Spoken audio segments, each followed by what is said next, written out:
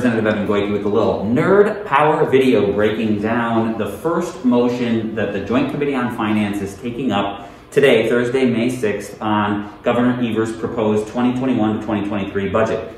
So, in an unprecedented move, the Republicans of the Joint Finance Committee will be removing 280 items from the state budget in one motion. It's a sweeping change to the state budget that impacts a wide range of various policy and funding priorities.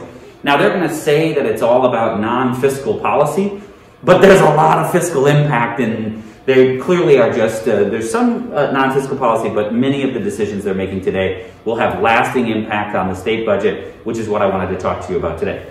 So, removing 200 items from the governor's budget will punch a $3.4 billion hole in the budget. You don't have to take my word for it. Today's top of the fold headline in the Milwaukee Journal Sentinel, $3.4 billion gap created in the governor's budget by this one motion.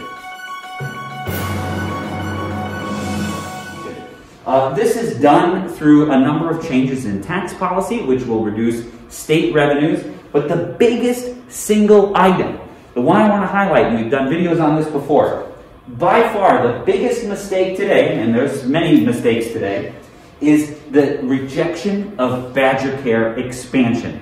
Now, click on our videos on Nerd Power to talk about how Badger Care expansion saves the state money. But what you need to know is that this one act, this one motion by rejecting Medicaid will cost us $1.6 billion over the next 2 years.